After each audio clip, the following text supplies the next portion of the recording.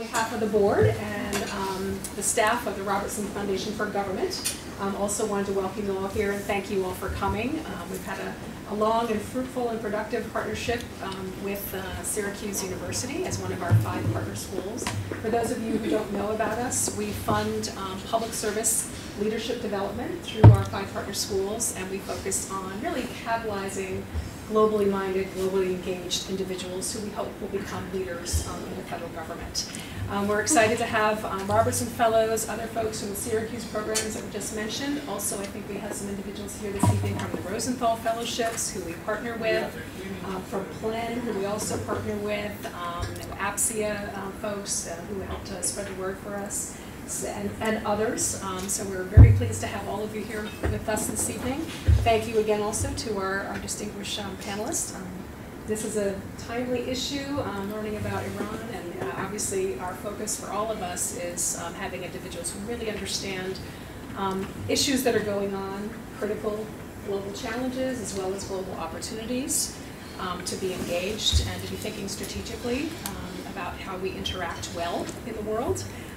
And in particular, diving into deep nuances about things, not just what you necessarily hear at the top of the headlines, but we've got individuals here this evening who have deep breadth and experience and expertise in Iran and that part of the world. So we're thrilled to have them here with us to share their talent and expertise and insights. So thank you. Without further ado, I'd also like to introduce Dr. Michael Schneider, who heads the Washington Public Diplomacy Program and is also our career advisor for the Robertson Foundation for Government and gives fabulous insight and support and guidance to the Robertson Fellows. So, further ado, thanks. Thank you, Cynthia. It's a pleasure. Welcome, everyone. I think you can hear me without the mics, all right? But please do, when you have a question, use the mic. It just helps everybody hear better. This is a big room. I don't like it for classrooms because you have to overcome all that distance. I'd much rather have us scrunched in a little bit closer, but we'll make the best of it. It's really a pleasure. It's an important discussion for us to have tonight on the situation with Iran, the bilateral relationship, but also the relationship Iran is going through with the other members of the P5+1 and the other stakeholders in the region. We have quite an agenda to try to get through tonight. We won't have all the answers. We won't even try to force a conclusion on next steps or what should be policy, but we do want to achieve some better understanding of the point of view of each of the stakeholders and the cross pressures within each of the countries, especially in the United States and in Iran, that will affect the outcomes, the decisions that they make. And we're looking at the next 6 months. We could look beyond that, but 6 months is a long time to bite off anyway. We're really fortunate to have, as Cynthia said, to have some very accomplished experts here. Barbara Slavin on my left is directing the Future of Iran Project initiative for the Atlantic Council. Has a long history and experience in the region, in Iran, back and forth. Last there 4 years ago. 4 years ago. That's sort of like the window closing, huh? Mm-hmm.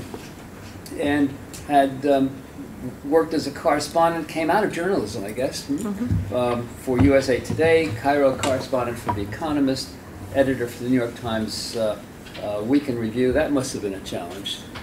That's because there's so much to put together in that, even in a week's time. And the Future of Iran project is one of the most important ways to stay current with what's happening in the region, in the country. Subbing for Reza Marashi is Ryan Costello, who's the deputy head of the policy office in NIAC, National Iranian American Council, which tries to bridge the gap. There's a large, as you know, Iranian American community here, obviously deep, important stakes from all sides in the relationships, and NIAC tries very hard to see where there are possibilities for some kind of working together or accommodation. I wouldn't go so far as to say rapprochement, Ryan, but maybe that's a long-term away. Yeah, long term. Yeah.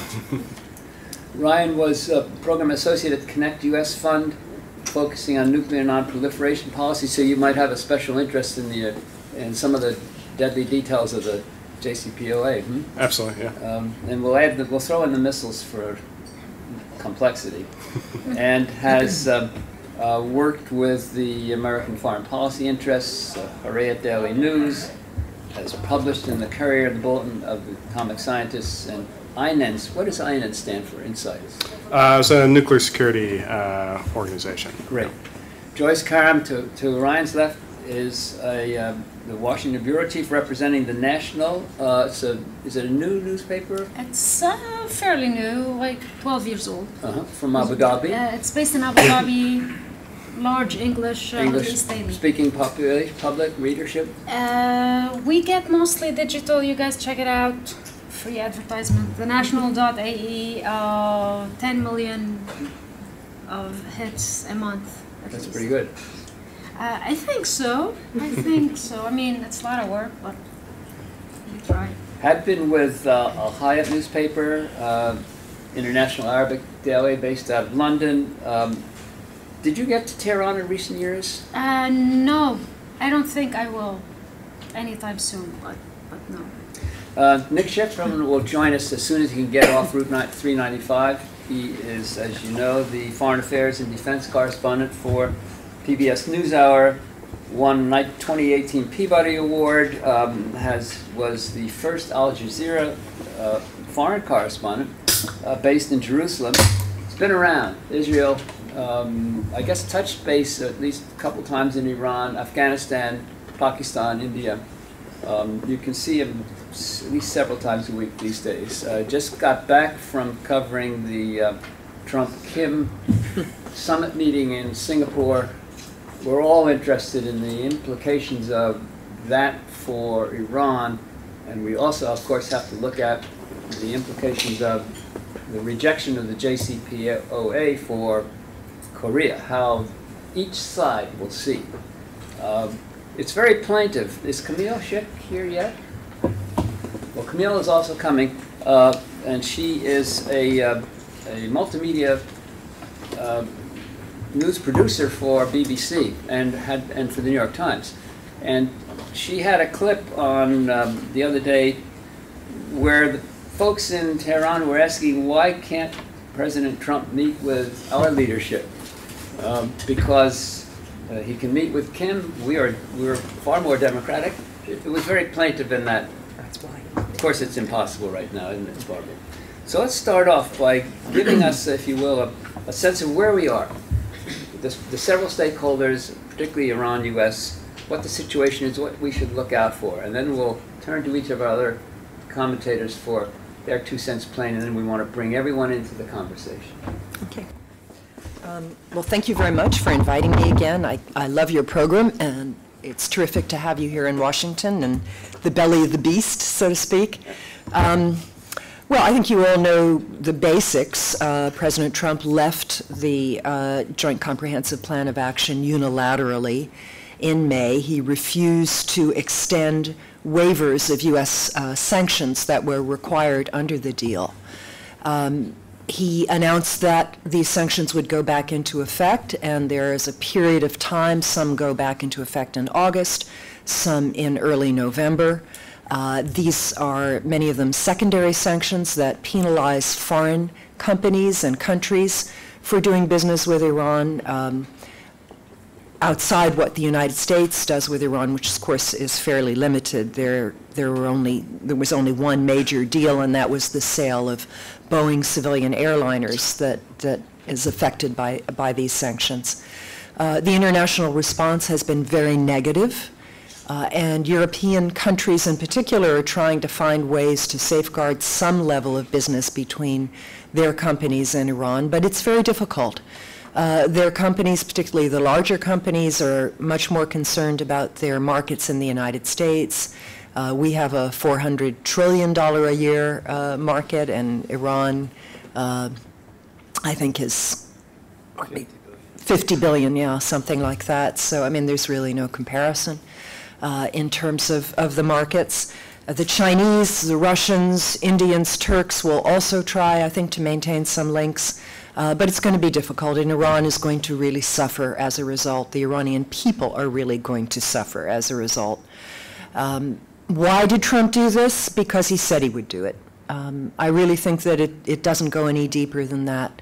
He didn't really understand the agreement very well during the presidential campaign. He described it in ways that had little relation to reality. He complained at one point that American companies were not benefiting enough from it, not even realizing that we've had comprehensive sanctions on Iran since the mid-1990s. He said he would get rid of it, and that is his goal. Will the rest of the world be able to salvage the agreement? Not clear. I think Iran wants to stay within the deal. It will accept really a minimum of benefits in order to do so. It has to be able to sell some of its oil, and I think that's its main concern, have some sort of financial relationships with banks in Europe and in Asia, but even there, if we recall the period of sanctions before the JCPOA was reached, what happened was that Iran sold oil and basically the revenues were frozen in local currency in banks in the countries to which it sold the oil. So in China, in India, in Turkey. And then after the JCPOA was reached, Iran was able to repatriate some of those earnings. It functioned through a kind of barter system. We may see it returning to that, particularly with the Chinese, who are Iran's biggest trading partner, became Iran's biggest trading partner during the period of sanctions from 2012 to 2015, when Europe began a major withdrawal from the Iranian market. This doesn't make Iran happy. They'd much rather buy Western products than Chinese products. They'd much rather have Western investment than Chinese investment, particularly in their oil and gas sector. But if that's all that's available to them, that's what they'll take. And I do think they will probably stay within the deal. They've threatened to begin to sort of cheat around the edges, but I think they will stay within it at least through November until they see how stringently the Trump administration is going to enforce renewed sanctions, and also until they see what happens in our midterm elections, how strong President Trump is. Is he likely to be a one-term president or even shorter? They're watching our politics very, very carefully. Many of us who support the nuclear deal have urged them to do so, suggesting that Trump may not last for his full term and certainly may not be reelected. And so they should not throw away an agreement that was the product of over a dozen years of negotiations beginning back in 2003 with the Europeans, that they shouldn't get rid of this because of a temporary situation in the United States. It's kind of ironic, when the deal went into effect in 2016, it was not that popular in the United States. Republicans in Congress had done a very effective job of lobbying against it, and it got through Congress because there weren't 60 votes to block it in the Senate, not because there was an affirmative vote in favor of it.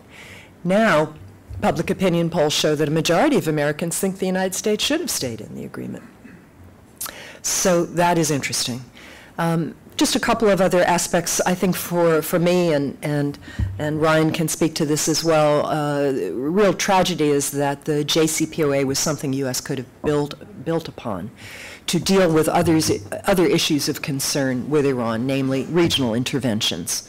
After all, Iran never developed nuclear weapons, and I know we'll talk maybe about North Korea and Iran later, but you know, North Korea has nukes. Iran has proxies, and that has always been the biggest concern, frankly, for the region and for American policymakers. We could have built on the deal to talk about these issues. Now the United States has forfeited its seat on something called the Joint Commission, which implements the deal, and we have no direct high-level channels to the Iranians. And, you know, maybe that's the way the Trump administration wants it. Maybe their policy now is to encourage destabilization of Iran, weakening of Iran, regime change in Iran, and they think that renewed sanctions is the way to get there. I have my doubts. I think it's just going to make the whole region less stable. So that's basically the situation right now. And we will see how long the JCPOA can last if it's the P4+1 instead of the P5+1 behind it. From the standpoint of Iranian publics, Ryan, and the public here concerned about it? Great, yeah. I think Barbara did a great job providing, an overview of, where we are now. I agree pretty much with 99% of that. So I'll just try to add a little bit of color to that. I think this was a decision from Trump that was made without regard for non-proliferation, for regional security, for dynamics, political dynamics within Iran, and also for U.S. credibility. So, if you're concerned about any of those sort of things, this is going to have a negative backlash kind of across the board. But kind of stepping back and thinking about how we got this original nuclear opening with Iran, I think the credit needs to go to the Iranian people who, between 2005 and 2013 were squeezed both by the regime under Mahmoud Ahmadinejad and, kind of an escalating IRGC role within the economy and, domestic sphere. And then U.S. sanctions on the other hand. And a lot of people didn't predict that Hassan Rouhani was going to be the one to triumph in the first round of elections in 2013. But he did. The Iranian people came out, overcame the odds, and then made this window to engage Iran possible, gave Rouhani a mandate to pursue a nuclear deal and lift the sanctions. And so you fast forward after 2.5 years of tough negotiations with the Rouhani administration, we got the nuclear deal. The Iranian people were out there celebrating. They wanted a new era. They wanted their country to be treated a little bit more normally, not to be pressed both with by the regime and by the sanctions. I think, the Iranian people wanted, sanctions relief to be more extensive and then for moderation to cross over into the domestic sphere. And that really didn't happen in the, couple of first years there was supposed to be full implementation of the JCPOA. So when Trump comes in and he rips up this deal, what he does is he victimizes the Iranian people who wanted sanctions relief, who wanted a more normal relationship with the outside world, and he vindicated all of the Iranian hardliners who said the U.S. can't be trusted, who said that the U.S. will never lift sanctions, and has shifted the pendulum in their direction within Iranian politics. So, when you think about, okay, how do we get these 12 goals that Secretary Pompeo has laid out, which is not just the JCPOA, the Iran nuclear deal, plus additional nuclear concessions. It's also how do we get concessions on ballistic missiles? How do we get Iran to pull back from Syria, from Yemen, and then also to release Americans who are, imprisoned in Iran on trumped-up charges? It's just a wish list. There's no strategy here, and there's no person in Iran who we have a channel with right now that we're able to reach out and affect any of these issues across the board. So right now, I think the strategy is just pressure, pressure, pressure. But there's that didn't play out between 2005 and 2013. The Iranians didn't cry uncle. What they did was they increased their own leverage. They ramped up their centrifuge program and, increased their own bargaining leverage. So, how are the Iranians going to respond? I think it's going to be similar to that. They're going to up the ante, whether it's on the region or on the nuclear file. I do think, it's likely that Rouhani and Zarif want to stay in the deal, as, Barbara laid out. But I also think we can't discount the possibility that the Iranians will respond in a much more harsh measure than we might expect today. Up until, 2015 or so, there were a lot of folks in D.C. talking about how irrational the Iranians were and, how we can't trust Iran, how we, they're not going to abide by this deal and so forth. And now you have Secretary Pompeo in his confirmation hearing saying, well, if we walk away from this deal, the Iranians aren't going to race for a bomb or do anything along those means. So there's been a kind of a shift in narrative here. And I do think it's a danger to discount the possibility that Iran says, okay, well, we've dialed back, IRGC, naval harassment of U.S. Navy ships in the Persian Gulf. We've avoided, striking back when there were some opportunities there. So let's, cross those tripwires for conflict that are laid across the region. So, there is a strong possibility, an increasing possibility that we move directly toward conflict. So what we have now is that the calculus is, by the end of the year, Iran will have concluded that they're not going to make much progress or enough progress. They're going to be pressured economically. Internal pressures rising? Or is the public in the Iranian public more irritated at their own regime, at Donald Trump? To what extent has the president's decision rallied the public, which is pretty fragmented and fractious, not unified normally in political terms? To what extent has that consolidated the support for the regime in this case, in this instance? And to what extent, over time, would that support erode and the public get a little bit less wieldy? So, Yeah, Iran is very fractious. One of the reasons why Donald Trump can't do a Singapore summit with Iranians is because there is no one dictator who can speak for Iran. Even the supreme leader of the country, so-called, operates through forming a consensus on foreign policy. And he would not sit down with Donald Trump, for sure. The president is not the commander-in-chief, so there is no Kim Jong-un like figure in Iran. It is a kind of quasi-democracy and very, very unruly and fractious, not the sort of place that Trump likes to engage with, frankly. It's not easy for him. In terms of the internal situation, it's very bad. People are extremely unhappy and demoralized. They're unhappy with their own government. They would like more personal liberty. They certainly want more jobs. There were major protests that broke out late last year, and those were mostly over economic grievances. But there were political grievances mixed in with that as well.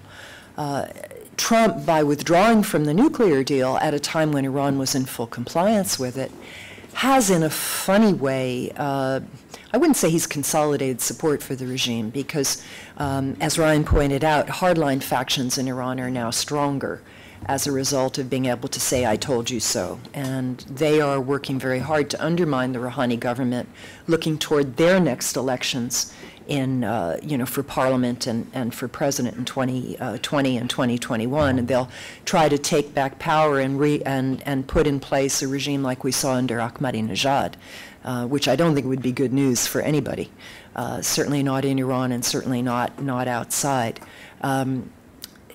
But another possibility is just a lot of instability, and I think that is a goal of the Trump administration, frankly, is to destabilize Iran. This won't help in terms of resolving conflicts in the region. If anything, it'll make it harder. But this seems to be the goal not just of Trump, and Pompeo, but of Israel, United Arab Emirates, and Saudi Arabia, which all have a very anti-Iran agenda. Based on Iran's regional interventions.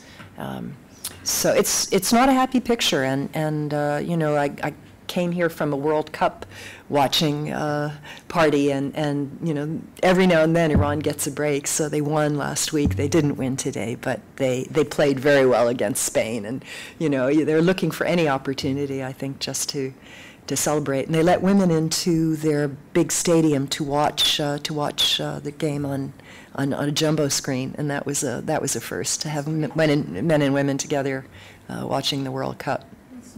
One other thing to establish demographics in Iran, the youth bulge is what, 50%? Youth bulge is fading. It's they're actually median age is now a little bit over 30. Well, that's in contrast to the U.S. It's very low, actually. Yeah, but I mean, it had been in, 20-something. Yeah. And actually, political scientists and demographers tell us that the older a population gets, the more unlikely it is to resort to violent regime change or revolution. People are a little bit more interested in the status quo and in stability. So Iran's, moment of revolutionary glory may have passed, at least for a while. The concerns that the president had weren't directly in the JCPOA. There were Iran's position in the Middle East, meddling, if you will, in Syria, ties with Hezbollah, the missile development. These are serious concerns. And I wondered, Joyce, from the vantage of the region, also you mentioned, Barbara, Iran's involvement in the Yemen crisis. What's the region seeing in the situation today? What's the configuration? What's likely to happen in the next 6 to 9 months? How much time we have? Are we like after midnight? Well, thank you so much first for inviting us for the lovely Moby Dick best kebab in town. Iran, there is a lot of competition between Iran and the Arab world, but I think they do the better kebab, the better rice. We do the better hummus, tabbouleh, kibbe, and baklava. So let's hope for more competition in that and not how it looks now in the region. I fully agree with Barbara that it's when you look at Iran in the Middle East. I grew up in Lebanon. I'm from the, they call us the Civil War generation, and watching that, watching Iranian role in Lebanon, arming Hezbollah, which is now the biggest militant arm for Iran in the region. You don't mature, you don't grow to have a positive image of the Iranian government. And if you look back at the 80s and then until today, this trend, this narrative has only grown more extreme. Now, of course, Iran is not the only one arming militants in the region, and there are other countries playing the same game. But since we're here discussing Iran, you feel I think after the Syrian war, the Iranian policy of helping sectarian organizations have just become so public. With Hezbollah, with other quote-unquote resistant groups, the narrative in the 80s and the 90s is we're helping disaffected Shia, we're trying to empower the underdog. Mm-hmm. But now, after Syria, it's on a very much large sectarian scale that Hezbollah is involved. That there are the Shiism that you're seeing on the ground in Syria. That's now I think the legacy of the new Iran in the region, and that's very dangerous. So for the Arab world, I mean, I don't like to travel much, but I do go to the Gulf, to Lebanon. I've been to Syria. The problem was not really ever just Iran's centrifuges or how much the level of enrichment. Yeah. You don't hear that. So one flaw of the nuclear deal, which was great as a nuclear disarmament document, is it never addressed Iran's larger problem in the region. And as long as that's left to simmer, as long as the big players are not speaking, and they're definitely not speaking now, as long as you don't have dialogue between Saudi Arabia and Iran, you can just expect more and more instability. This week, I can't keep up with the news cycle. It's just, I think Barbara feels the same. We're just in a roller coaster. But you've had Israel bomb Iraqi militia armed by Iran in Syria. Yeah. We're seeing a push in Yemen by UAE and Saudi Arabia against what they call an Iran-armed Houthis, trained armed Houthis. You're seeing there is a debate in Lebanon because the general security okayed Iranians to come in without stamps on their passports. So people think the IRGC now will just walk into the country. But you're seeing just a massive kind of full-scale proxy confrontation happening across the Middle East between these big players. And for me, the next 6 months, as well as the 6 months after and the ones after, are very worrisome in the region. Everybody is on edge, and everybody believes that military confrontation is the answer. I think, you know, when you talk to officials in the region about Trump's decision to withdraw from the deal, I wouldn't say they were terribly excited about it. Some in the Gulf actually saw in that as a good nuclear document that's doing its job. But at the same time, they've come to know this president. They've come to know how to communicate with him. And many know that when you agree with him, when you don't criticize, you can get U.S. support. And Trump, by withdrawing from the deal and imposing sanctions right away, I think he just lost all wiggle room he has with the Europeans and with the IAEA. So he chose the most drastic path, as with everything else, just leaving, for example, the UN Human Rights Council. And that's where we are. At the same time, I don't think it's just Trump who is responsible for where we are today in the region. And the Obama administration should also, take responsibility at looking the other way, for example, in Syria, for looking the other way in Yemen as well. So it's not like Trump didn't inherit a bad hand in the Middle East. And talking about bad hands, I mean, Obama came to office with the Iraq war, with the war in Afghanistan. So you're in a sense just dealing with a set of very bad cards in U.S. foreign policy. And right now, we just have no diplomacy in the region. There is none.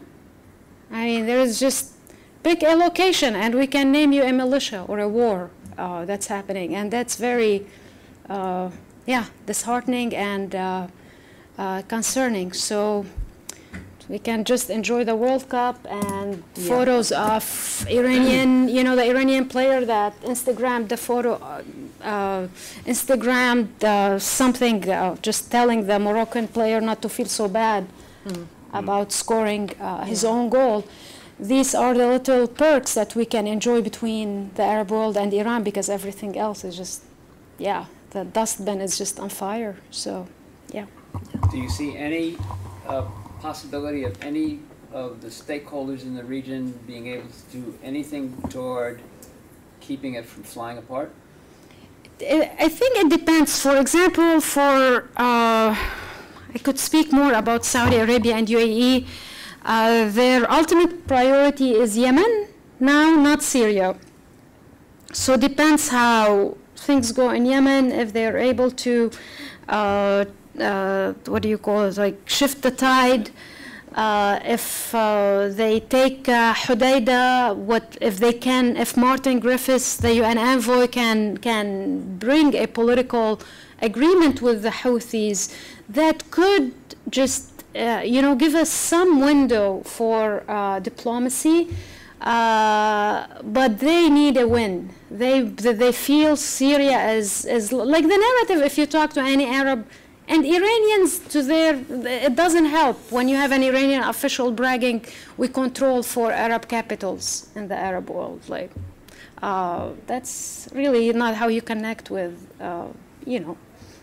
your neighbor. That was public, and that was bound to get a lot of irritation, to say the least, upset in those capitals. Right. So The Arab world does not want to be dominated by the Persians, right?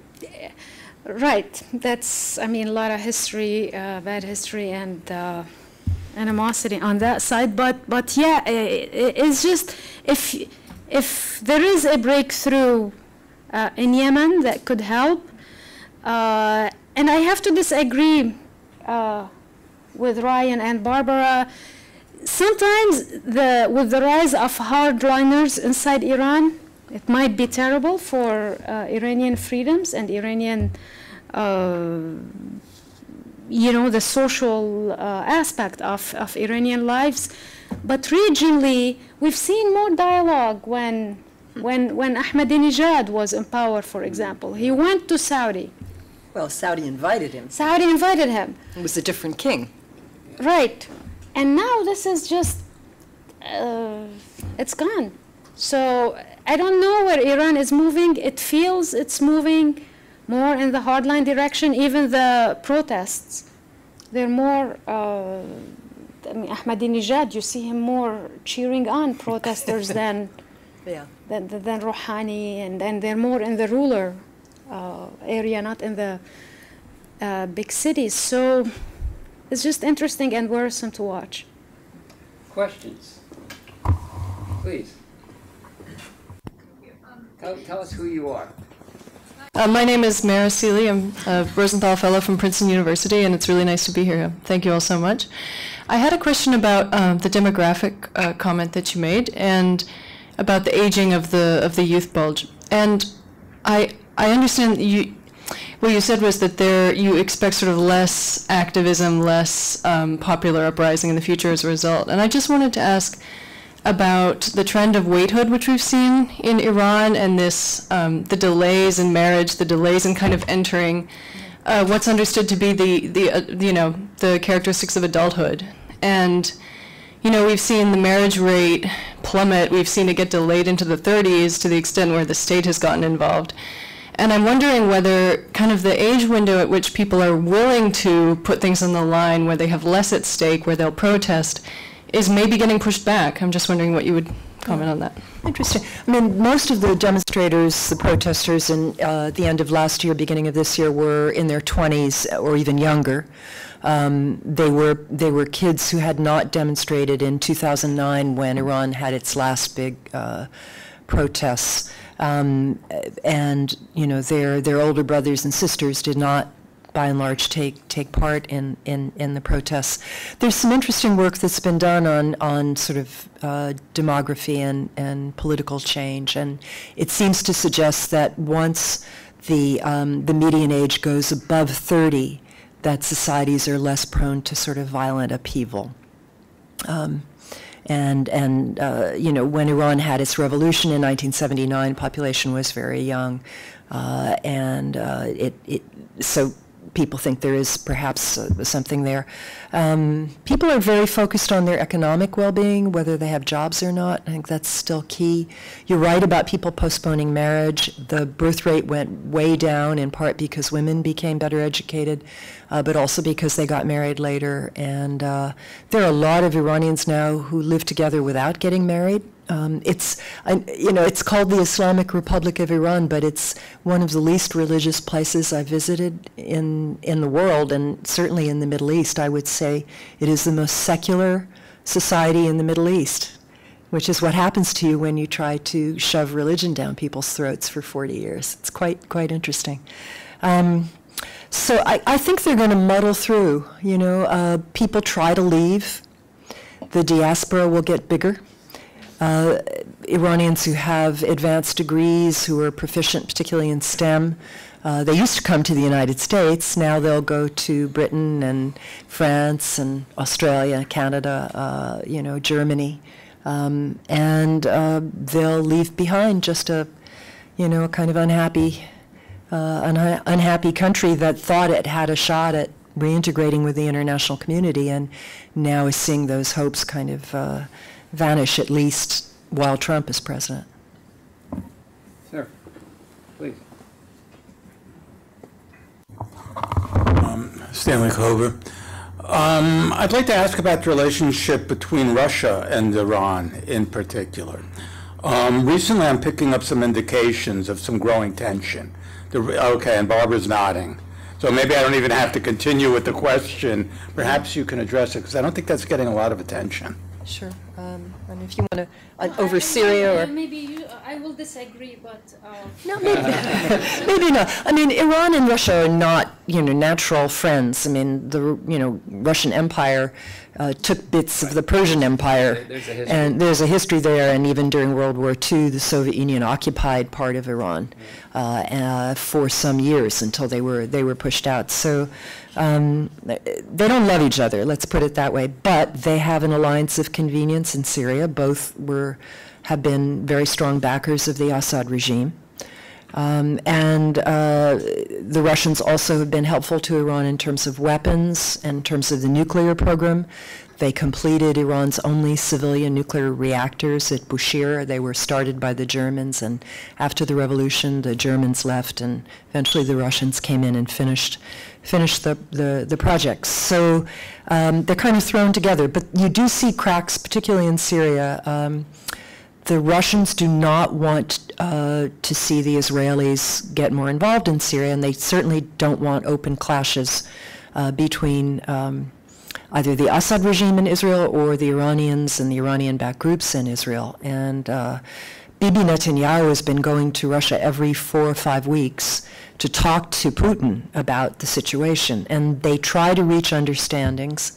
The Iranians complain basically that the Russians have double-crossed them and allowed Israel to attack Iranian-backed forces and bases in Syria with impunity. And there have been a number of attacks, and scores of Iranians and Iranian-backed proxies have been killed in Syria. There was also an Israeli plane that got shot down. It fell in Israel proper, fortunately. Otherwise, I think the Israelis would have invaded. The pilot was able to eject. Yeah, but it's tense. It's very tense. And the United States is sort of taking a back seat. But every now and then, the United States will hit an ISIS target or some other target. Everything is on the U.S. side is very covert and murky. So we don't see it, but there's still, I think, several thousand American troops in Syria, and there are, about 5,000 in Iraq? 6,000? Yeah, 6,000 in Iraq. So there's still a U.S. presence. Trump says he wants to pull all those people back, but the Pentagon doesn't want to take them back, and the CIA doesn't want to take them back because they want to maintain some leverage. He wanted them out in 48 hours, and then Mattis had to talk him out of it. But on the Russia-Iran, I mean, it's just, tell you, it's a deja vu.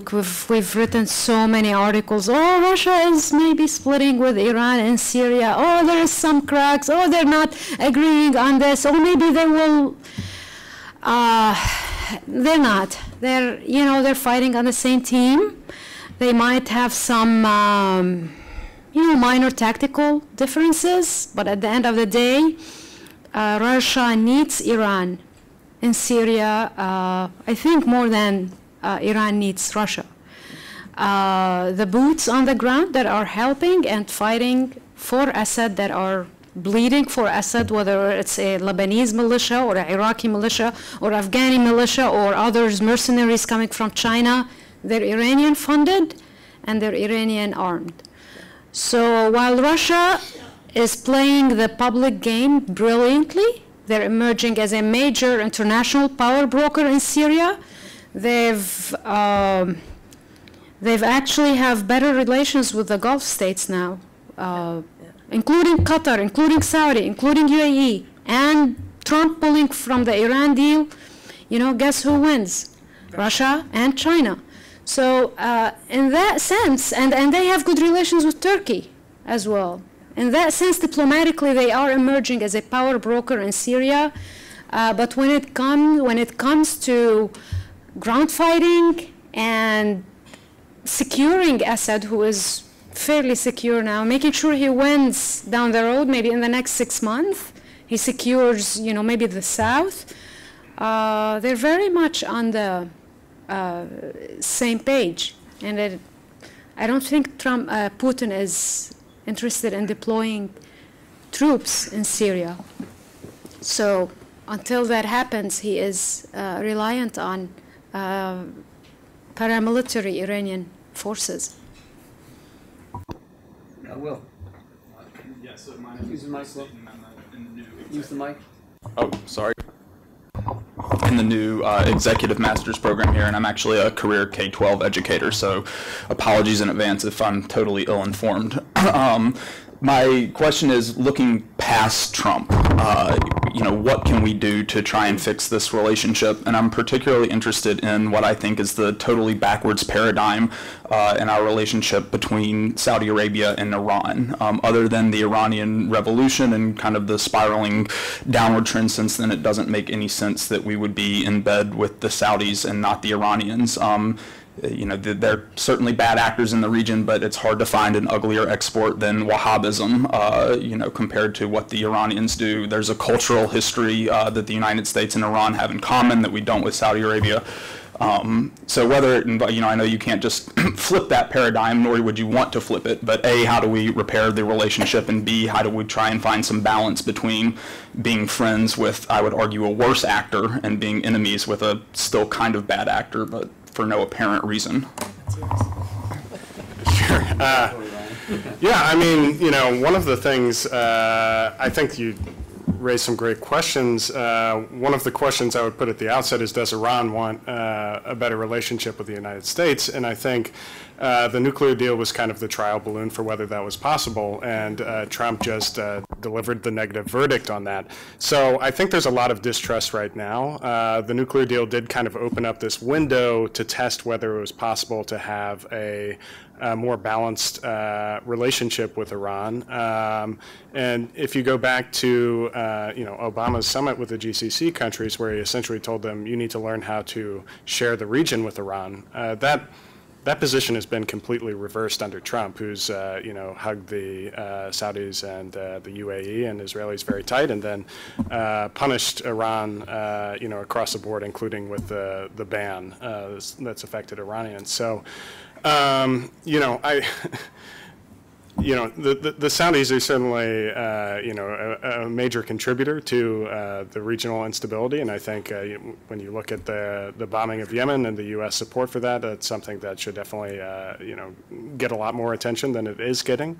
It is increasing instability. I think if you look at kind of the orientation of a lot of the terrorist groups in the region as well, they are, of the Wahhabist slant, at least those that are oriented, against the United States and so forth. So there are kind of these long-standing questions, but, kind of the history of U.S.-Iran relationship keeps kind of getting in the way whenever there seems like there's an opening. One side or another isn't ready to take the next step, and I think that's what we've seen with a giant leap back here under Trump. Yeah, we seem to be snatching defeat from the jaws of victory. I mean, just when you're on the edge of something that could consolidate and open up the relationship, something happens. What about the internal dynamics in Iran over next steps? Is there any, given the impact that the president's decision had on the public in Iran, is there still any jockeying among the clerics with the younger urban-oriented people, the rural or small towners, in terms of taking a second look? Or is it, for the time being, a nation unified, nothing's going to change, they're going to wait to see what happens by the end of the year? Well, I think kind of the political elite is going to kind of close ranks. It was very interesting when you look back at the 2017 election in Iran. Rouhani was very critical of the IRGC, its launching of IRGC, the Revolutionary Guard. Right. Its launching of missiles with, threats against Israel, which he said was undermining Iran's economic relief under the deal. He was very critical of the guards, and, he actually floated this idea of getting all of the sanctions lifted. I think since Trump has been more aggressive against the nuclear deal after that, a lot of that opportunity and those divides have been, that window has closed. But one of the big things out there that was supposed to happen, most likely was going to happen under the 15 years of the JCPOA, had it been implemented in full, is, there was going to be a passing of Ali Khamenei, most likely during that time, and then a transition for only, the second time in the history of the Islamic Republic. And this is an area where, if the moderates are consolidated and pushing and looking for change, it opens up a tremendous amount of opportunity where you have a country where the population is relatively moderate, relatively secular, wants a greater say in their policy, wants more moderate policies at home to push the country in a different direction. I think if the elites are consolidating around the hard line, then it becomes much more cautious and so forth. But this is, something that is either that's still on the radar in the, medium term, I would say. The next elections in Iran are 2020 for parliament and 2021 for president. for president. Right. And Khamenei's staying power, he's what, 78 going on? 79. Yeah. 79, yeah. Yeah. All right, so this is going to unify them in a way we would not find in the interests of some kind of forward progress. Question? My question is about China and the extent to which you think the U.S.'s extraterritorial, the extraterritorial nature of the sanctions might be effective. Obviously, a lot of European companies have a lot of exposure to the U.S. market, so it's not as possible for them to continue business with Iran. But I know, we saw China launching that rail, the other rail connection with Tehran just a couple of days after the U.S. announcement. Do you think that the U.S. would be effective in this diplomatic roadshow to try to convince China and Japan and South Korea to reduce their oil exports from Iran? Do you think that Chinese companies, especially medium-sized companies, will choose to stay in the market? Mm-hmm. I think Japan and South Korea will fall into line because they're more concerned about the North Korea situation. And they have other trade disputes with the United States as well that they're worried about. China is an interesting question. China already has a bank called Kunlun Bank, which deals with Iran, has no exposure to the dollar, no exposure to American banks. They can create other financial bodies that are similarly protected from sanctions. They're also launching their own oil futures market, demarcated in UN in Shanghai. And I would imagine that Iran will avail itself of that to sell some of its oil and get away from concerns again about dollars, euros, problems with selling to Europe in particular. China will have a lot of leverage over Iran, and they're already involved with various railroad projects, other infrastructure projects. They're going to take over a gas field project that Total looks like it will withdraw from. I've been writing all along. I wrote for months before Trump did this. This is going to make China stronger. You're making China great again. That's what you're doing. And, he doesn't care. He has we're now in a separate trade war with China, but in this instance, he is very much increasing Iran's reliance on China. Please. Just continuing on that, what do you think the impact of increased Chinese influence will have on Iranian politics and culture? In Iran, there are various camps, that identify more with the West, more with Russia, more with China. Again, it strengthens the hardliners who say you can have the benefits of a market economy and a completely authoritarian political system. So it undercuts, again, the people that we would normally support, those who would like to see a more democratic system of government in Iran. And if I can add, you're also seeing China more involved in, for example, reconstruction in Syria. Chinese delegation visited Lebanon to try to, start talking about reconstruction contracts and projects in Syria. So when it comes to China, there are no, set of values, whether, democratic or nuclear or else, that control its behavior, whether in Africa or in the Middle East. They're also talking again about the Silk Road. The Belt, the Belt and Road. Yeah, with the GCC. So you see that element of more present Chinese influence without being. It's almost the anti-Trump. You don't feel it. You don't see Xi going out and say, "I'm moving my embassy to, I don't know, to Senegal or something." It's not. It's very subtle, or it's not subtle. I guess it's business oriented. It's not based on human rights. It's not just transactional, and that works in the region. I just want to go to your question quickly on Saudi. I think, also growing up near Tripoli, Lebanon, where there was a lot of Wahhabi Salafi influence, and you see it over the years, but I think it's important to recognize now that there is change, and it's not easy change happening in Saudi Arabia. And that presents, I think, an opportunity if the foreign policy is complemented with that. We're not seeing that yet. But if rivalry becomes about soccer stadiums or women driving or jazz concerts, that'll be great. We're not there yet, but I think there is change happening in the kingdom. We don't agree with the tactics, I guess, here in the United States. That, for example, he imprisoned a lot of the radical clergies. One of them was just spewing anti-Semitism on Twitter, routinely. So it's. I think Saudi Arabia is changing, and that could be to the benefit of the region. You want to see how you can capitalize on it in foreign policy, and that hasn't happened. Please, Sarah. Hi, I'm Sailor Perkins. I'm from the Bush School. I'm a Robertson Fellow. So Secretary Pompeo recently announced 5 goals for Syria, one of them clearly being keeping Iranian influence out of Syria for the long term.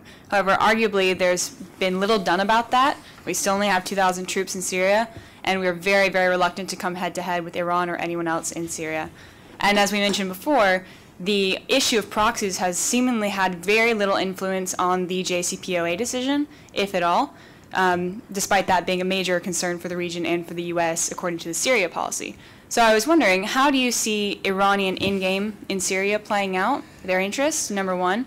And two, how does the relationship or lack thereof between Iran and the U.S. in Syria relate to this greater conversation about the JCPOA and possible transitions in power under the Trump administration and in Iran? You have to parse that one. Yeah. Because it's Iran and Syria, but it's also Iran-U.S. in Syria, and then some other relations that U.S. has with Iran that go beyond it. Do you want to start? Yeah, I can. I guess take as you see it. the Syria. I think this is the end game. This is the beautiful end game for Iran and Syria. Exporting militias, having more non-state actors, building the bridge. It's there. It's Pompeo's speech was, it had interesting phrases, but I don't know how the U.S. wants to push Iran out of Syria when the 2,000 troops it has, and Trump keeps saying he wants to get them out. So unless you want to embark on a, big military adventure in Syria, I don't think Iran will go anywhere, whether in Syria or in Iraq. I keep going back to Lebanon, but seeing how far Hezbollah has gone from 1982 till today, that just doesn't bode well for any U.S. or other push against Iran in the region. I mean, where you could see maybe changes if let's say Assad wins, maybe in 5-6 years, you try to work with the Assad regime against Iran, but that hasn't been successful in the last 4 decades. So, yeah, I really don't know. Yeah, I mean, I would agree with that. Your second question I'm a little confused about. That was the relationship between the JCPOA and... Generally, how the issue of Iran in Syria fits into this greater conversation of Iranian-American relations, since there's the whole conversation of proxies, or lack of conversation about proxies, I mean, and then taking it out of the JCPOA. Yeah, you know, look, the Obama administration decided that the nuclear issue was the issue that they could likely reach, not just an agreement with Iran about, but a sort of international consensus about. And there is no international consensus about what the Middle East should look like. You know, Russia certainly supports Iran in Syria, for example. So I think that was one of the reasons. Also, the nuclear issue was seen. I mean, the Israelis were the ones who were beating the war drums and, you know, constantly saying the sky is falling and Iran will have the bomb next week. So it was seen as a way to sort of calm the Israelis down and prevent the outbreak of a war that Israel might start and drag the United States into. That was a very important part of the Obama thinking. Back in 2012 and 2013. So the issue of the regional, as I mentioned, the JCPOA was supposed to be, you know, as Foreign Minister Zarif says, it was supposed to be the foundation, not the ceiling. That if this would work and this could be implemented, then could talk about other issues. And that now has been thrown away by the Trump administration. Maybe it was not a conversation that would have been very productive. We really won't know. The Europeans are talking to the Iranians about Yemen. They've continued to try to build on the JCPOA. And Yemen, I think, is one area where Iran's interests are rather limited, mostly confined to just annoying the Saudis and bogging them down in this unwinnable conflict.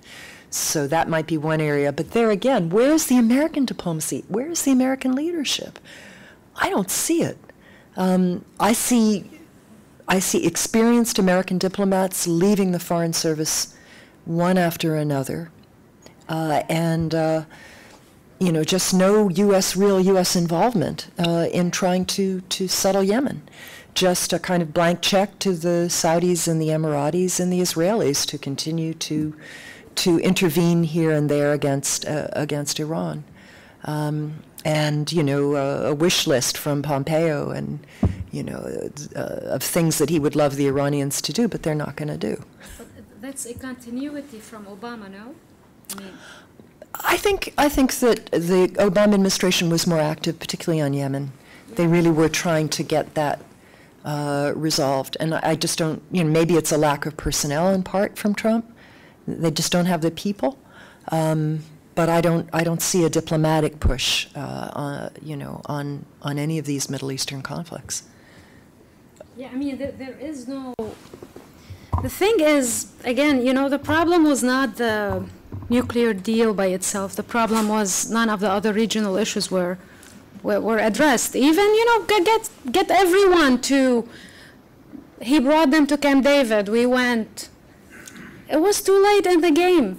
It was, you can't expect from a Saudi king to learn about your decision from watching Al Arabiya channel. When he decided to, he's not gonna bomb Assad. Call him up. Where is U.S. diplomacy? God, we've been I don't know, it's been just missing. This is not, I came to this country where we studied Kissinger, we learned about Holbrooke, about these giants in U.S. foreign policy, and you look around now, wow, great, I'm gonna report today on US polling from the Human Rights Council. Wow, amazing. And then, you know, US polling from UNESCO. I'm gonna report about Obama giving a speech from the Rose Garden, lovely, about just asking Congress to vote on punishing a dictator for using chemical weapons against children. This is unacceptable.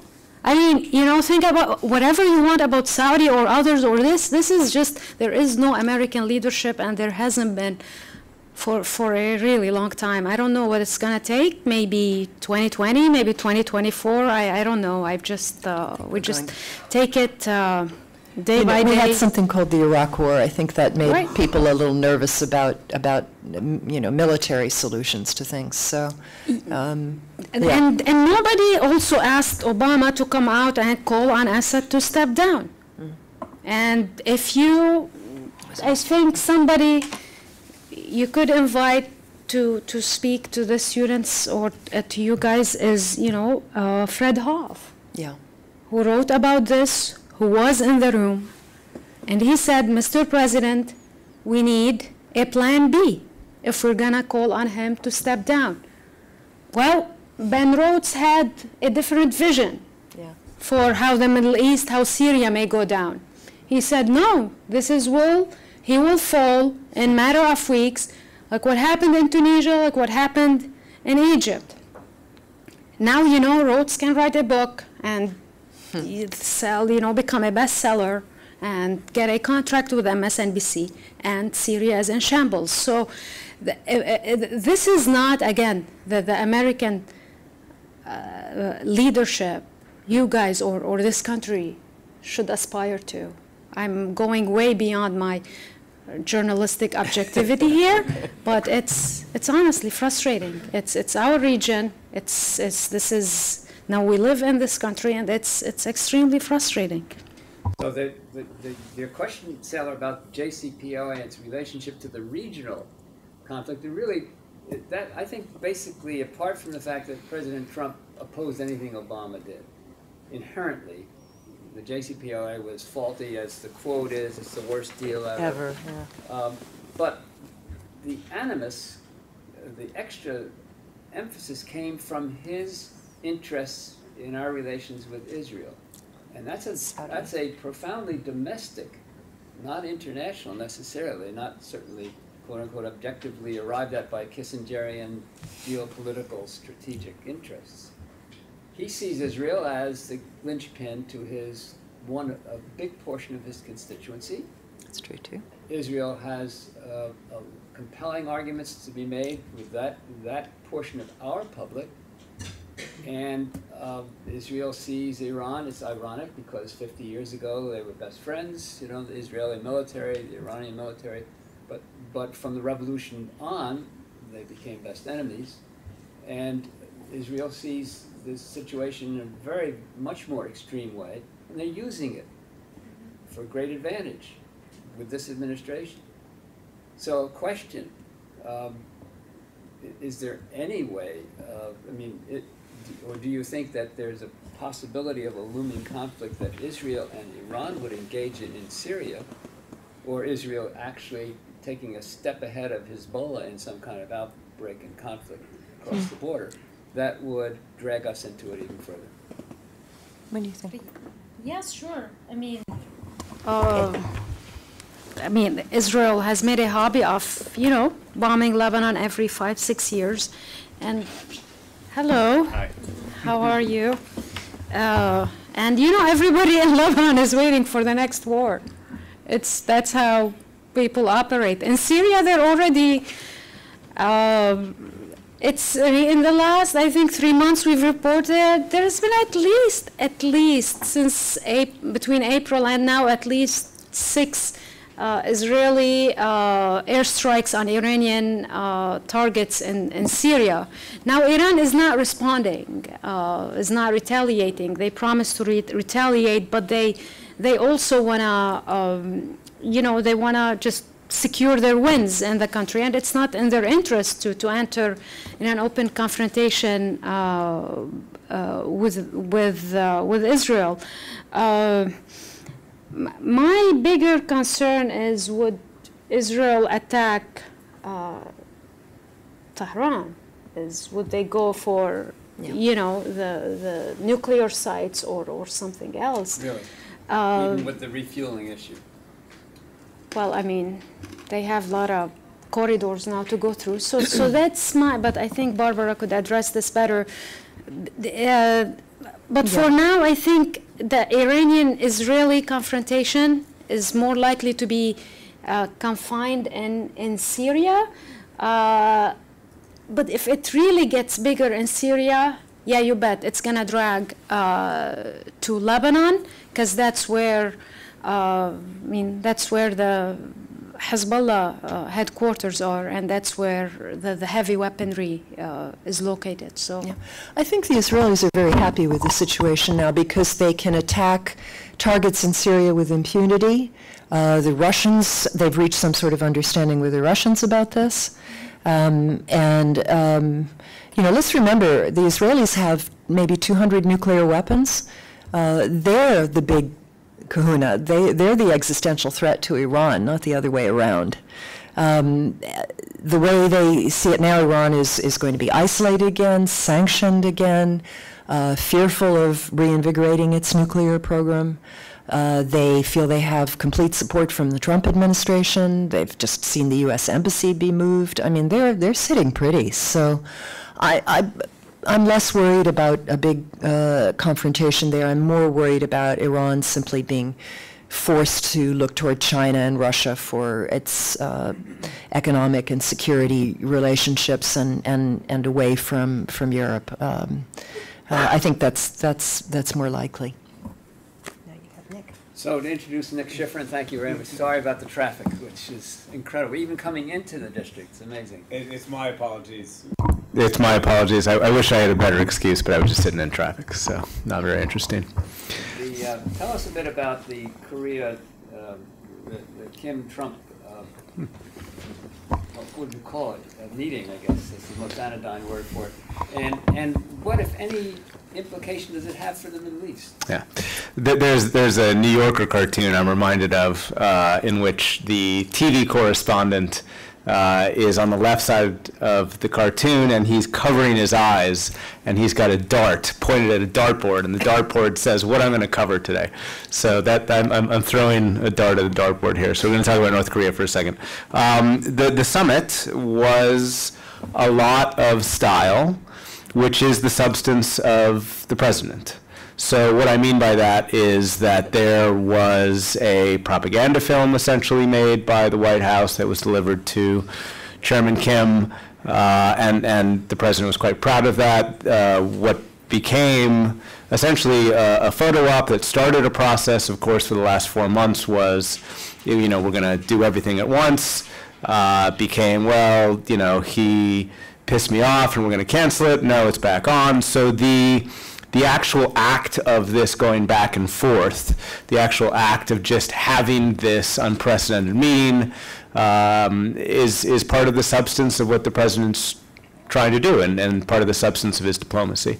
And so as you've all seen, there was very little substance actually in the statement. But it goes along with what the U.S. has done now at least 2 or 3 or 4 times, depending on how you count it, which is a joint statement that is the beginning of, the first time was a 4-year process, the second time was a 5 or 6 year process that ends generally with the North Koreans cheating and the U.S. pulling out of a deal or vice versa. And so what the U.S. says is that this is different because the president is involved and Kim himself, whichever Kim we're talking about, whether this Kim or his father or his grandfather, are involved directly.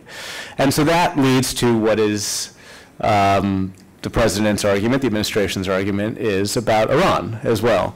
There were a lot of us who asked Secretary Pompeo and others, well, why would North Korea enter an agreement when you've just pulled out of one? Why would they trust you to negotiate in good faith and negotiate an agreement that will outlast the whims of the president or the administration, or frankly, the term of the administration?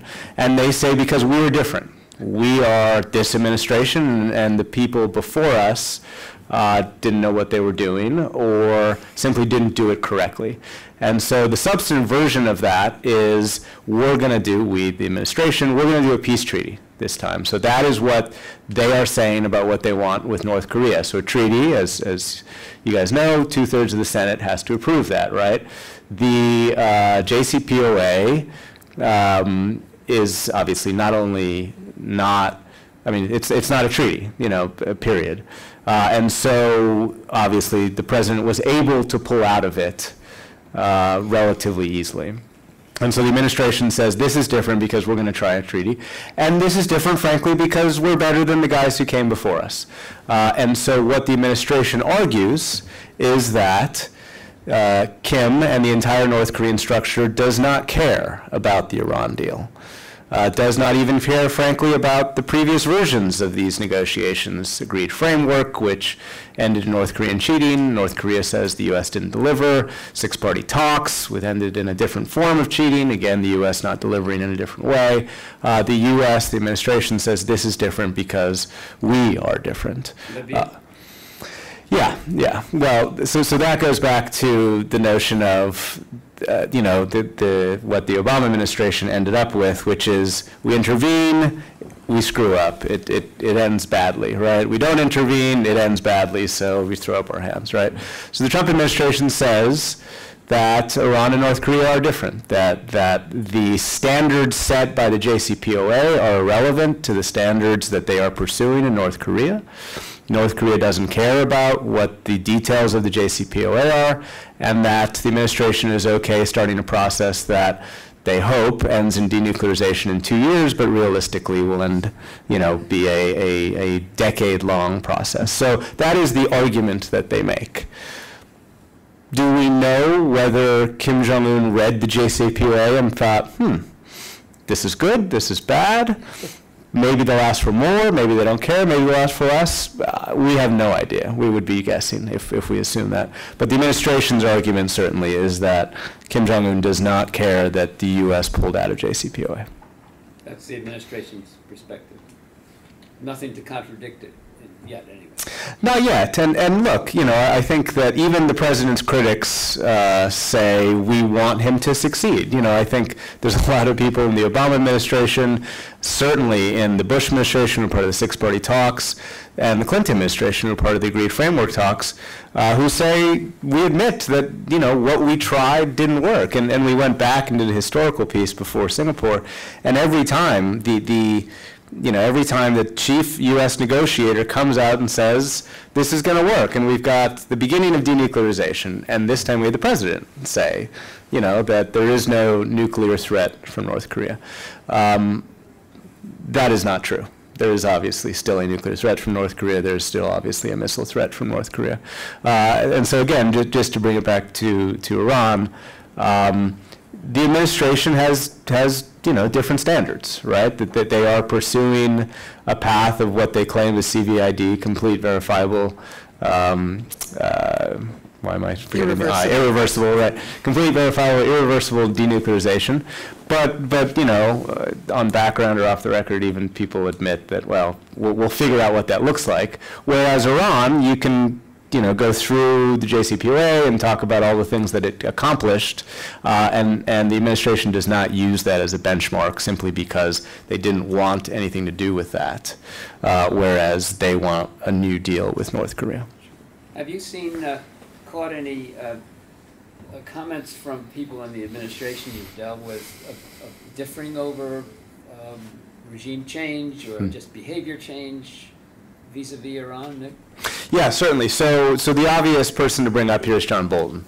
So John Bolton is the National Security Advisor, has been on the hawkish wing of the hawkish wing for a long time, and has believed in regime change, has written, not as National Security Advisor, of course, but has written in his time between the time he was at the State Department and ambassador to the UN until he's joined this administration, about the necessity for regime change in Iran and essentially the necessity for regime change in North Korea. And so what the argument goes, and this is really the difference between the two, the argument goes that the Iranian regime is based on antipathy to the United States, i.e. it cannot exist if it drops its antipathy to the U.S.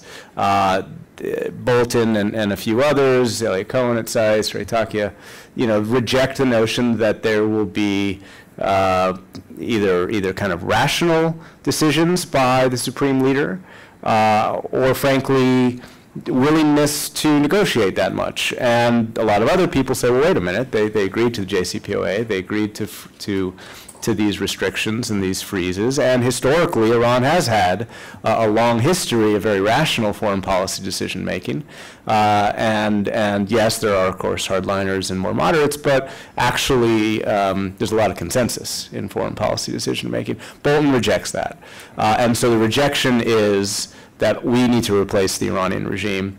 He has also said the same about North Korea. That is not the pursuit, right now at least, of this administration. They believe that the North Koreans can be convinced to change. Please. But he also, I don't think regime change is at all in the cards for North Korea. In fact, the Singapore summit, he legitimized. Right. Yeah, exactly. That's the point. There's a difference. And in a sense, so you look at Iran, it was about the nuclear program. It was about lowering enrichment. It was about centrifuges, all this nerdy data we were, reporting on. North Korea is almost the complete opposite. They've given nothing. They've really, they blew up the nuclear site, but we don't even know if it's a... It had all suffered some grave damage to the last nuclear test, so there's some consideration that it wouldn't have been any use to them anyway. Yeah, and then, okay, the hostages, but 2 of them were taken under Trump, and it's, there's this great expert at Brookings, Jung Pak, she worked in the CIA, and she would make the argument that it's very costly for North Korea to keep hostages. It's almost it's the opposite picture from what we've seen with Iran, in a sense too, that he's going to his neighbors and saying, okay, I'm gonna eat noodles or whatever in South Korea. So you have that different dimension going on. I wrote about this at the time. One of the many reasons we wouldn't see a Singapore summit with Iran was because of the regional posture. In Northeast Asia, you have China, South Korea, and Japan certainly favoring the summit, if not the flimsy statement that came out of it, whereas you have the reverse. In the Middle East, you've got Israel, Saudi Arabia, and UAE egging the United States on to maintain a hostile relationship with Iran. So it's just simply not conducive, whatever the Iranian government may feel or not feel about perpetual enmity with the United States. Yeah, there's a light year difference. The question of stability in Northeast Asia, that's been a matter of public discourse and interaction among the states there for 50 years. And China is a dominant force in that region. Above all else, they don't want instability from inside North Korea or between North and South or with Japan and Korea, the triangle. You don't have that. It's almost the opposite. Yeah. The stakeholders in the region, in the Middle East, are really using this debacle and this conflict to stake out position, to take position. And that's the danger of any of these regional conflicts exploding when the stakeholders bring in the other powers, the great powers. That's the thing to be really worried about. But there's also a long history of Washington seeing East Asia in a very different light than it sees the Middle East, and you can go back to General MacArthur and some of the language he used against Koreans or about the Chinese to see the origins of that. But could it have been, my question to Barbara, could it have been different under Obama if he had started, let's say, with a Saudi, put them all in, not in this room, but bring them all and start with a regional conference, or was it just not? Well, I don't know if the Saudis would have agreed to attend. The enmity between, which you pointed out, between Iran and Saudi Arabia, is particularly with this King Salman and this Crown Prince, Mohammed bin Salman. Iran and Saudi Arabia have cooperated in the past. They've had security agreements in the past as well as clashes in the past. This is unprecedented, this level of hostility. You have another element, I mean, beyond MBS trying to prove himself, you've got Mohammed bin Zayed in UAE, who, you know, they see themselves as little Sparta. They're expanding, they're taking over ports, you know, in Somalia and other places. They have a very inflated view of their role in the region with U.S. backing and Saudi backing. And you know, that's something new that we certainly have not seen from the UAE before. It used to be that they were very much focused on commerce, and Dubai was the more important emirate. Now it's Abu Dhabi. You know, so it's just, it's very hard to, I think, to compare the two situations. Also, Iran doesn't have nuclear weapons, never had nuclear weapons. So, you know, whereas North Korea really was becoming a big threat. Yeah, I don't know. I mean, I do struggle with this question because it was King Abdullah, you know, when everything started. So was there a missed opportunity to start regionally, or did the Arab Spring just take everyone by surprise? I don't know. I feel I have to, on the UAE, to weigh in because, you know, my paper is based in Abu Dhabi. When you travel there, you get a sense of confidence, a sense of... They're feeling their oats, yeah. Internally and maybe externally, but I don't feel my experience that it's the priority is an anti-Iran. It's more about a certain view of the region as an is like Islamist, extremist narrative in the region that drives the UAE. And power projection. I mean, we are seeing real power projection from the UAE. We've never seen that before. You know, so they really feel they've got the U.S. behind them, the Saudis behind them, and that they can be a real power to be reckoned with there, which is kind of a joke because it's a tiny little nothing. And here's Iran with over 80 million people that's been there for 5,000 years, and the UAE, which didn't even exist until 1970, whatever, right? Right, but again, to their, and I don't want to get now into what Iran did, what, you know, Saudi, UAE, Lebanon, Kuwait, whatever. It's, you know, if you visit Abu Dhabi, if you go to the Louvre, if you go to other places, we thought Beirut will be the model in you know, in the banking industry and everything. And look at us. We ended up, you know, engaging in a 15-year civil war, and here we are today, and we could go to war again if not you, but if others sent arms, I guess. So credit to, I think, to the UAE, to where they are today internally, is they're at a very high economic and I think even socially, culturally open model in the region. There is definitely a more aggressive push, but that started even under Obama. I mean, you know, they were very much against the rise of the Muslim Brotherhood in Egypt. We see the Sisi come in. Now they're active in Libya and other places. So yeah, Libya, I left out Libya. Yeah, so many different dimensions there. I think that gives them the confidence they're at today. Please. I'm Mackenzie. I'm a MA/IR student at the Maxwell School.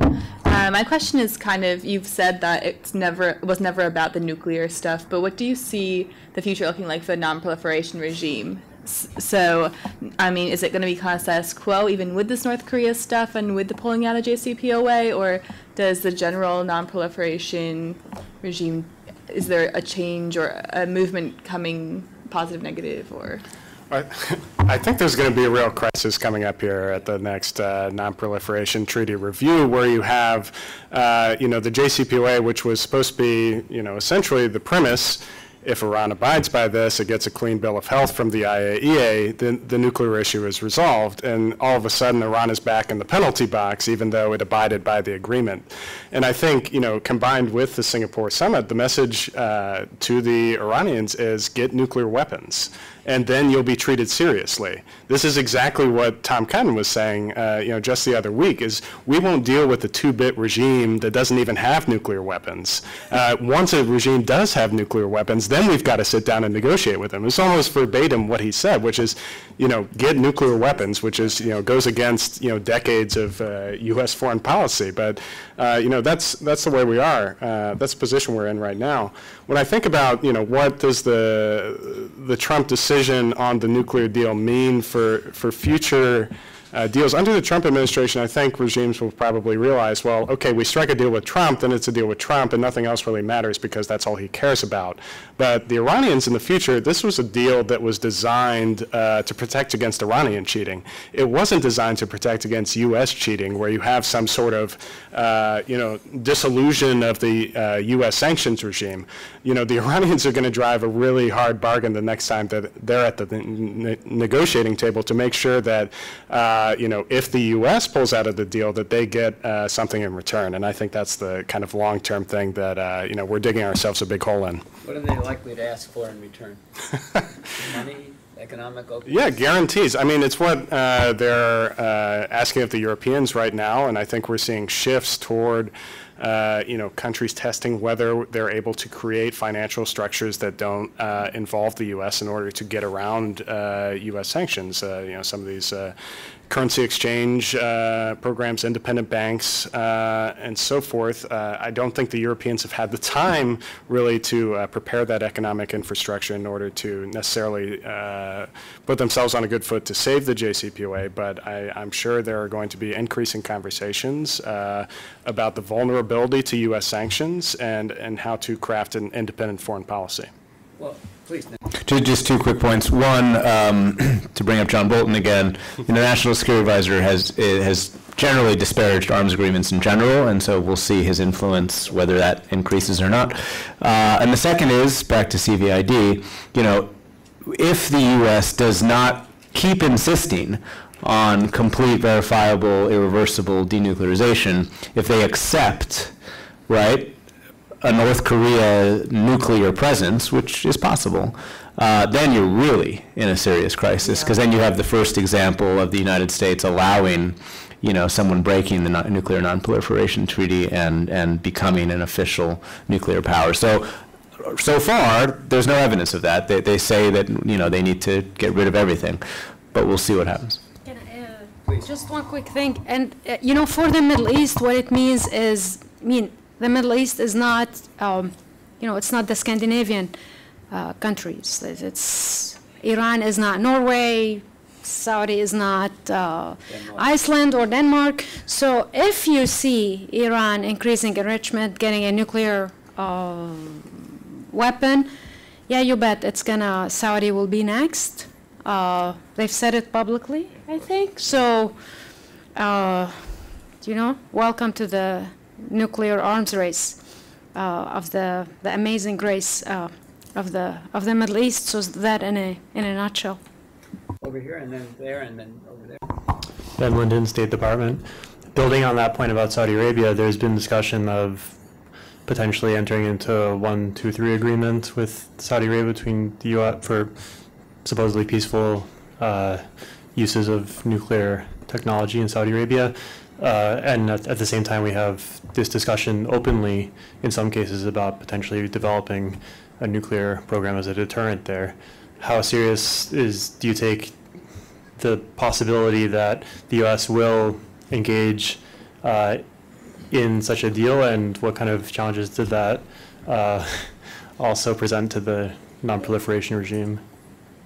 Yeah, I think it's serious. You've had meetings. They've meeting not just with the U.S. I think they're meeting the French, they're meeting the Chinese, I believe, over the same issue. And the U.S. says, if we don't get this the contract with Saudis, other will. But it's a very from what's been reported, from what we've got from Saudi officials, it's a very peaceful nuclear program. Same with the UAE, they have a peaceful nuclear program. Pompeo actually quoted both in addressing Iran, that would be the benchmark to achieve that's accepted by the U.S. is if their program would be similar to UAE or the one that Saudi will develop. Given how they have very good relations with Trump, I mean, just speculating, but it's very likely that the U.S. would be the one helping in this program. My goodness. Even as close as the Israelis and the Saudis are privately, I can't imagine that the Israelis would be happy about that. I mean, I'm not a nuclear expert, so I wouldn't. Ryan, you're the guy. You know, I think if there is an agreement with the United States, it would have to go through Congress first, and then therefore, if it's not the gold standard, no enrichment, no reprocessing, it's very much likely to run aground. I think the Obama administration position was, you either do the gold standard or you go on your own. I think the Saudis have likely, tried to see if that has shifted, and I think there are certain officials within the administration that, would water down that standard. But I think Congress would be the goalie in this situation.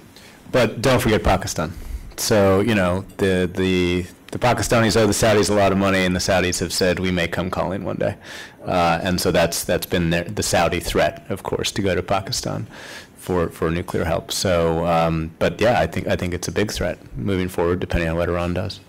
Pakistan had a long time benefited from their relations with North Korea and Iran, and a little bit of Russia, especially after the decline, the end of the Soviet Union. Those Russian scientists, many of whom we were able to subsidize to prevent them from going wildcat, some of them did. So you have this circulation of technology and ideas. No, Khamenei is the only actually Middle East leader who went to North Korea. So that's really, I find that interesting. Now Bashar Assad wants to go. Yeah, maybe we all go. That's with Bolton, your friend, yeah. Hi, my name is Kelsey Ritchie, and I'm a graduate student at the University of Texas in Austin.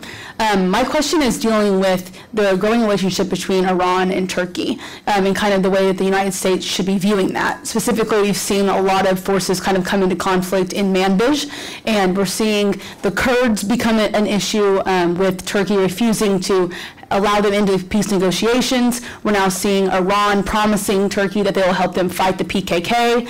Where do U.S. interests both align in Syria, and where are we really starting to see a split between U.S. and our NATO ally Turkey? How much time we have? I mean, it's also been an interesting week. Barbara, if you want to please go first. Yeah, look, Iran and Turkey have very important economic relations, which they have managed to maintain even during previous sanctions period. You may remember the Turkish government trying to resolve the nuclear issue when Ahmadinejad was still the president of Iran. They had a Tehran declaration with Brazil that Obama in the end did not support. It's complicated. I mean, Turkey certainly doesn't like the Assad regime, but it's been very clear that their priority now is the Kurdish issue and making sure that that their Kurdish adversaries don't get a really significant autonomous foothold in Syria. And the Iranians agree with them on that, because the Iranians have a Kurdish population that they repress with great regularity. And so I think they've reached some deals on that, and of course the Russians are brokering. You know, the poor Kurds in Syria now have had to fall back on the Russians again, because the United States is once again double-crossing them now that they helped us get rid of Daesh in Syria. Now the U.S. has made a deal with the Turks. Poor Kurds, they never get a break. Yeah, but I would expect the Iran-Turkey relationship to remain very strong. I was in a meeting not long ago with some Turkish members of parliament who said that they would find a way to get around the sanctions if the U.S. reimposed them, and to continue to buy Iranian natural gas. I'm sure, Iranians can go to Turkey without visas, so they get a lot of tourism. And there's been a lot of money laundering through Turkey in the past, and I'm sure there will be in the future. Yeah, but with the U.S., I mean, I think it's on a collision course in Syria. Just this week, you've seen Congress, the Senate, actually approve the block on F-35 sales to Turkey, 85-10. That's a very high mark. At the same time, you've seen the U.S. military just try to calm things down because they need Turkey in northern Syria. So you saw the Manbij agreement and the announcement of joint patrolling mission between the U.S. and Turkey in Manbij. Now that's the very early stages in the agreement. Speaking to Aaron Stein, Atlantic Council, and his point of view is this is the easy part to be implemented. The Turkey wants the YPG to leave Manbij, you know, to form a new provincial council. I don't know if that will happen. You're seeing also Turkey, I mean, they hold the U.S. pastor from North Carolina, Branson. So it's, I don't know, I mean, it's the trend inside Turkey is little worrisome. I think they're number 2 now or 1. Did they surpass China in jailing journalists? Yeah, they're number 1 in the world for jailing journalists. So this is, I remember, I mean, you know, we would all remember when Turkey was, you know, cited as a model for maybe democracy in the Middle East. Well, that's, I don't think, distant memory. That's, yeah, very distant memory. So in that sense, if they buy the S-400 defense system from Russia, that'll be very alarming for NATO. In Syria, I think they need Iran. They need Russia more than the other way around. In a way that to help them against the Kurds and mediate. For the first time, the UN envoy is inviting Turkey, Russia, and Iran to a Geneva summit about Syria. The US won't be there. So the changing dynamic that I think puts it at a more of a collision course with Washington. Question, I think, please. I'll stand. I don't think it makes much of a difference. Ricardo Sanchez, Rosenthal Fellow. My question is, the Trump administration prefers to make negotiations on a bilateral versus a multilateral level. How would a bilateral negotiation, a non-proliferation treaty, let's say, would look like, and how would that resonate with our Western allies? With Iran? With Iran, North Korea, any kind of bilateral. I mean, yeah. It's going to look like what we got rid of with the JCPOA. No, actually. Please. Well, you know, I think going back to this idea, like Iran has, you know, declined the opportunity to meet with the Trump administration right after Trump's UNGA speech. And that was before he backed out of the nuclear deal. And then even going back to the Obama administration, I think they declined the opportunity to meet one-on-one Rouhani and Obama. So there's a reticence on the Iranian side still, you know, about 40 years into the Islamic Republic to sit down and engage you know, with the United States. So, and now that Trump has withdrawn from the deal, I mean, there's got to be a lot of goodwill gestures, I think, before we even get to the point where we can talk about it, you know, with the likelihood that it would be, you know, or the chance that it could be in 6 months to a year or something along that lines. It's just not on the horizon right now at all. Yeah, I think that's an understatement. I think there's zero interest in the administration in talking to Iran. I don't know if I'm sure you guys brought up Secretary Pompeo's speech earlier, but essentially it was a regime change speech. That's what most people believe it to be. And so there's no evidence at all that the administration has any interest in any kind of bilateral negotiations with Iran, certainly not anything close to what they're doing in North Korea. So there is no interest in that, I think. So, you know, so we'll see how North Korea negotiations go, and who knows, with, there might be a change in mind in the future, but no indication that this administration wants anything to do with the negotiation with Iran. They just want behavior change. Time for one more question. Can I just add one thing on North Please. Korea? On North Korea, I mean, the administration thinks it's getting a bilateral deal, but it's not. Kim Jong-un was just back in China again. And of course, the South Koreans are talking constantly to the North Koreans as well. So even though it's not the six-party talks again, there will be a lot of multilateral diplomacy that surrounds whatever agreements are reached or aren't reached, I think, between the United States and North Korea. And it's just an illusion that they can do this somehow mano a mano. But it is Trump, I mean, he's, like, I think when they came to him with the proposal to meet with Kim Jong-un, he just agreed on the spot. Like, yeah, sure. Photo op. He loves so, photo ops. yeah, maybe if, Khamenei, no, his wife, I don't know, somebody, like, make it enough of a School in Switzerland. show or something, and yeah, but I mean, I wouldn't bet on it, but it is Donald Trump. So let's take a look down the road. January 1, where will the situation be? Barbara? If the Democrats take the House, I think Iran will still be in the JCPOA.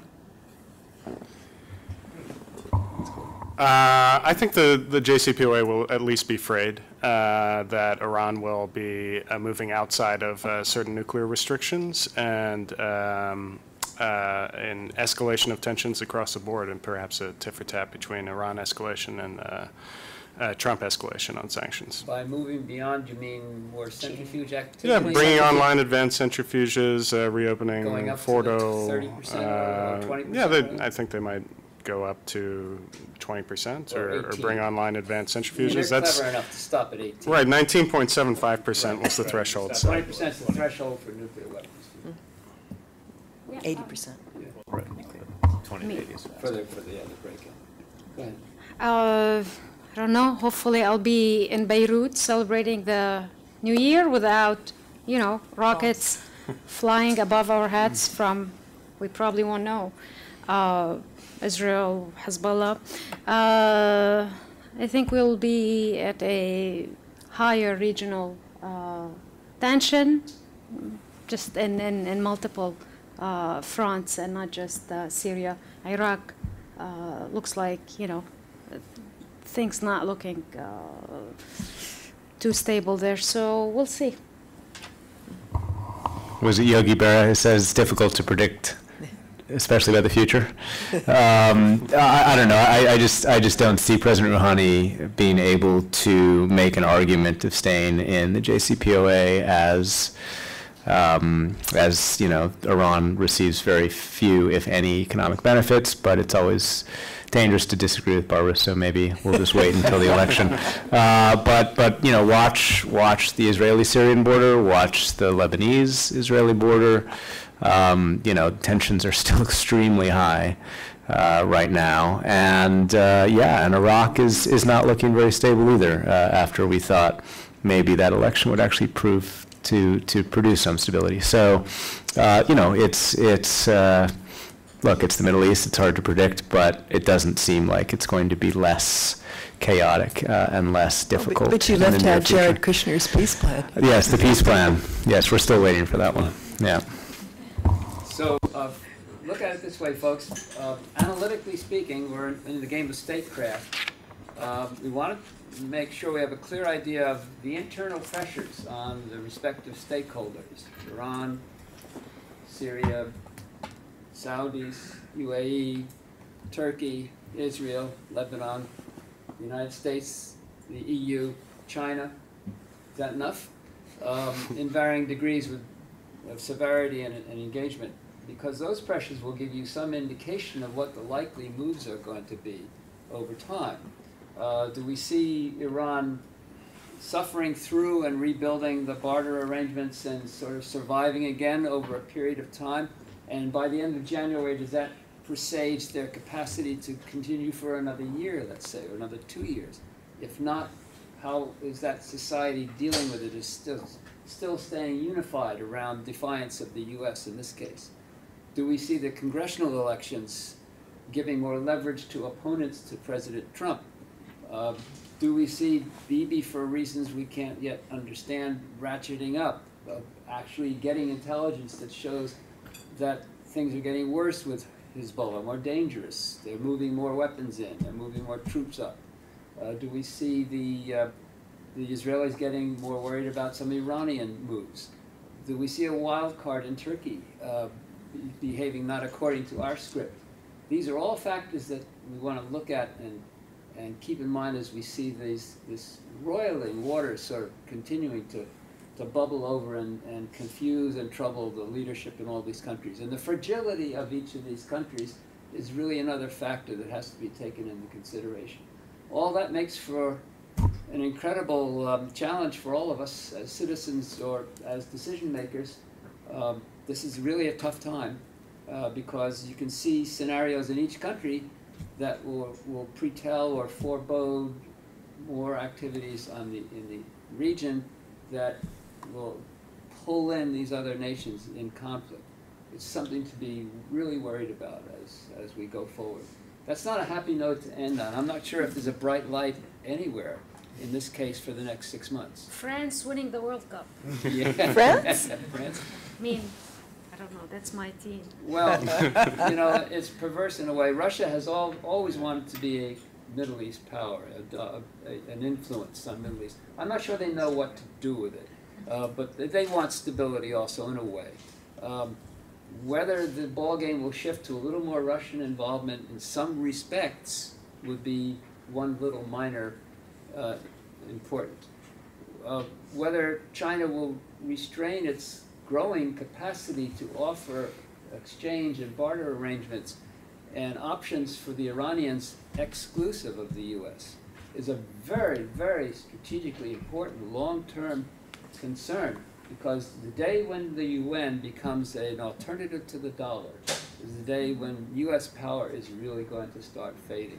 So we have to really worry about, and these are all little bits and pieces in the puzzle that we're seeing. Right now it's all spread apart in pieces, but we'll see how it comes together. Thank you so much for all the wisdom and the good ideas you gave us. Much appreciated.